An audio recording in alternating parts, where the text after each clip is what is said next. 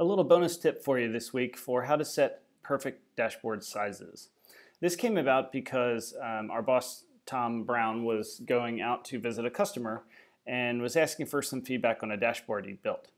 One of the things that we noticed is that he had set the dashboard size to automatic down here on the left-hand side. That's typically something you don't want to do because Tableau will re-render the dashboard based on the size of the screen that you're looking at. So on your computer, you may design a dashboard that looks perfect based on the size of your computer. But then if somebody looks at it on a mobile phone and you have the dashboard size set to automatic, it won't look the same. Tableau will scrunch it down into that tiny screen size. So what I'm going to do today is show you how to set the perfect dashboard size. And this was a tip that I learned during the Train the Trainer training that I did with Molly Mountsie at Tableau. So let's get started. To start off, what I want to do is I'm going to connect to the Transport for London Bike Points API that was created by James Dunkerley. So I'm going to just copy this link here. And then inside Tableau, I'm going to go ahead and connect to data and choose Web Data Connector. Paste that in. And then just simply click on the Submit to Tableau button. So from here, what this is going to do is it's going to go out and Tableau is going to call that API and download all of the information from the Transport for London Bike site. Okay, great. So we've got a few things here. Terminal name, I know it needs to be a dimension. Looks like we've got a couple of measures and a couple of dimensions. So let's start by just building something simple. I'm going to go ahead and drag install date to the columns. And maybe let's look at it by week and look at the number of bikes that have been installed by week. You can see it's got these weird spikes, but really what I'm interested in is the running total. How has the number of bikes grown? So I'm going to switch that to a running total. And then maybe I want to compare that to the number of bike docks that are available. So I'm going to drop that on top of the same axis, and that automatically puts measure names on the color shelf and measure value in the row shelf. But I need to make the number of docks a running total as well. Okay, so there we go. So now what I'm going to do, I like to actually label the line ends. So I'm going to just go ahead and label the end of the lines. All right, so this is our number of docks. This is our number of bikes. So that's good. You want to see a gap. You want people to have space to park their bikes.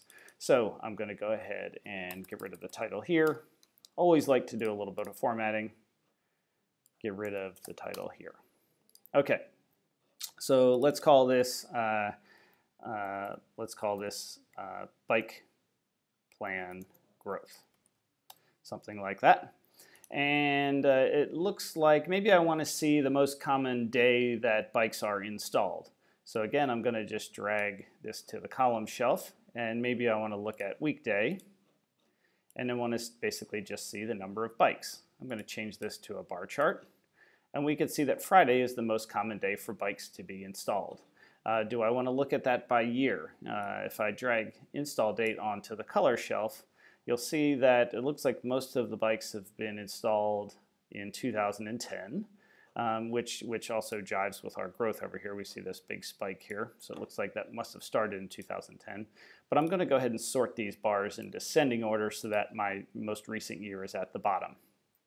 Okay, this isn't a particularly great chart, but let's not worry about that for now. So this is day of install. And then maybe we want to do, we've got latitude and longitude, so surely we should just look at where the bikes are being installed. So let's go ahead and put the name of the install location. It looks like, okay, so the common name looks like the location of where the bike was installed.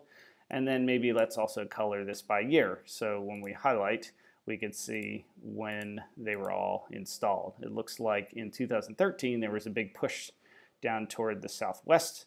I don't know, maybe that goes along with London's growth. Maybe that became a more populated area. I don't know enough about the history of residency in London, but it looks like there really haven't been many installed in 2014 and 2015. Okay, a lot in 2010. Okay, so let's call this bike locations. And then maybe we're satisfied with that and we want to go ahead and throw it on a dashboard. So normally you just click on this new dashboard sheet and you get this nice little section down here. The problem is you can see I've already got a scroll bar on the right, but let's go ahead and start playing around with the dashboard. First, I want to give it a title. I'm going to call this TFL bike scheme. Where are the bikes? Something like that. You usually want to give it a decent title.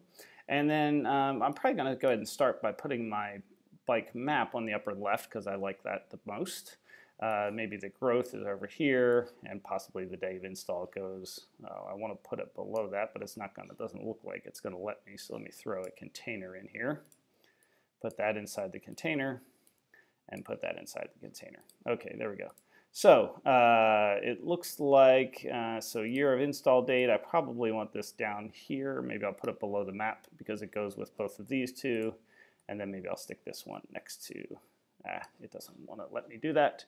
So let me put the horizontal container in here, put that in there, and then put that next to it. Okay, there we go. So let me drag this over a little bit. Okay, so that doesn't look like a good place for that because of the sizing, the size that I don't have available. So let me just stick this right here. Okay, there we go.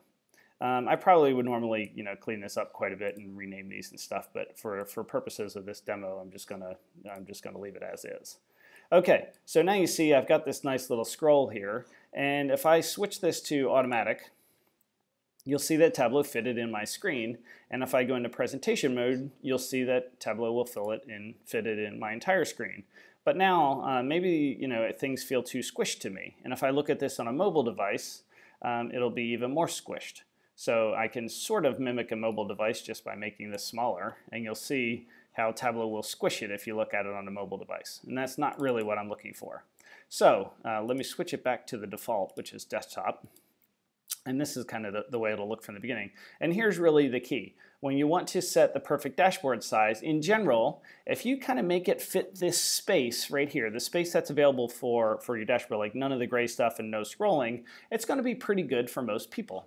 So the trick is to, down here on the dashboard size, is to first set it to automatic, and then set it to exactly. And you can see now it basically set my width and height to exactly the amount of space I have available.